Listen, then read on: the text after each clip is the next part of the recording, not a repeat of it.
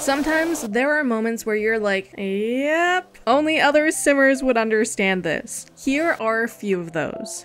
But first, real quick, let's talk about the best way to purchase Sims 3 or Sims 4 packs, and that's through instant gaming. If you want discount games or DLC, not just Sims, I highly recommend checking out instant gaming. You'll find PC, PlayStation, Xbox, and Nintendo games for real cheap. You can find the link for it in the video description.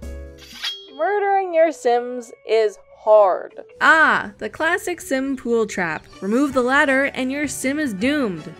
Right? Wrong. In Sims 4, they can just hop out like no big deal. They've become pretty good at climbing out of the pool all by themselves overnight. Goodbye old school pool traps.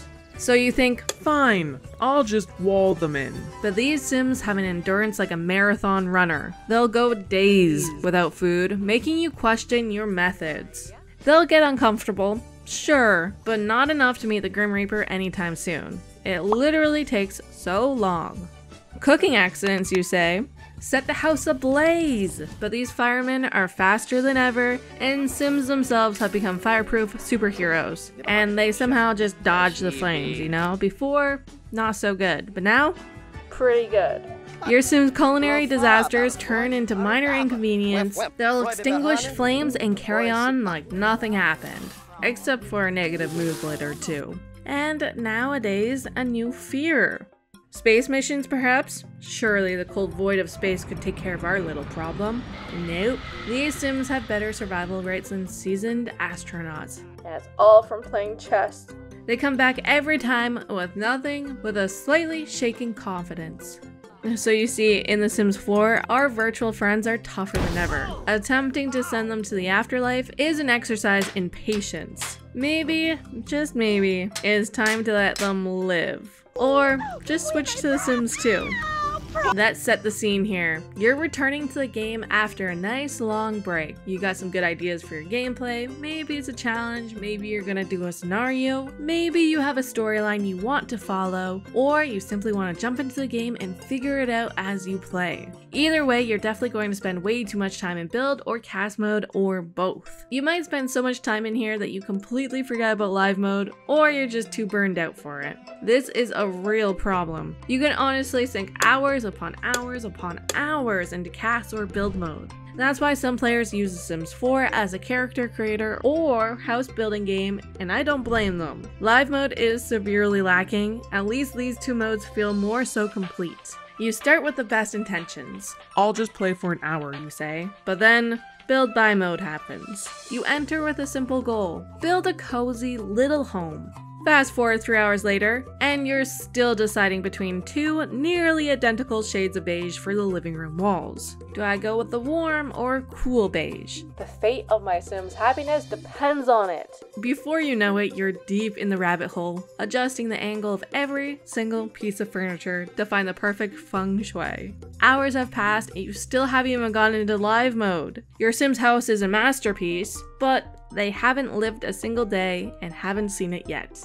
And don't even get me started on create a sim. What starts as a, I'll just make a quick sim, turns into an all-night marathon of outfit coordination and trait selection. You become a digital fashion designer, meticulously picking the right hairstyle, makeup, and accessories. Every outfit must be perfect for every occasion, and they must have multiple outfits. Unless it's a male sim you're creating, then that's real simple. Suddenly, you glance at the clock. How is it 2 a.m. already? You haven't even moved your sim into their house yet. But hey, it's all worth it when you finally hit play and you see your sim living their best life in their perfectly designed house. Just remember, fellow simmers, time flies when you're in build by mode and cast. Set an alarm, or don't. We all know you're going to ignore it anyways.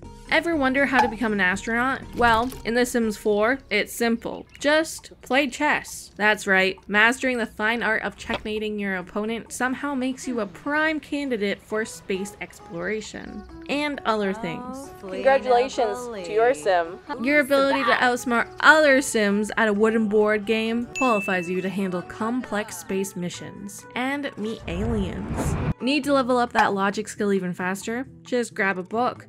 Because reading about logic is just as effective as practicing it. Duh. Or why not mix some potions? Alchemy is the logical next step after chess. And just like that, you're promoted. From playing chess in the park to commanding a spaceship. That's how careers work in The Sims 4. So next time you're feeling unqualified for your job, just remember, somewhere out there, a Sim became an astronaut by checkmating a grandmaster. Aim high, fellow Simmers. Aim high. Maybe that could work in real life too.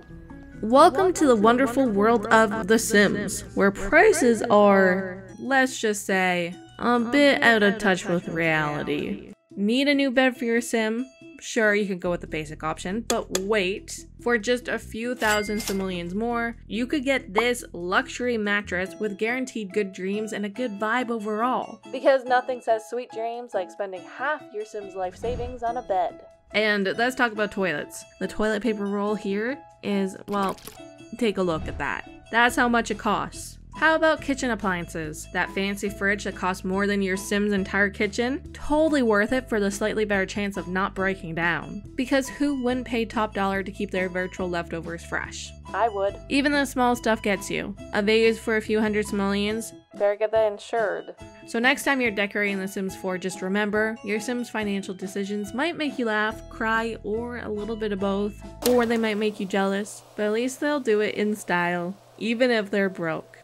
So, what other things that happen in The Sims that only Simmers would understand and would get a good laugh or cry out of? Thank you for watching the entire video. I hope you enjoyed this different style of video. Let me know if you did, and until next time, I hope you stay happy, healthy, and hydrated. Okay, take care of yourself. Bye-bye.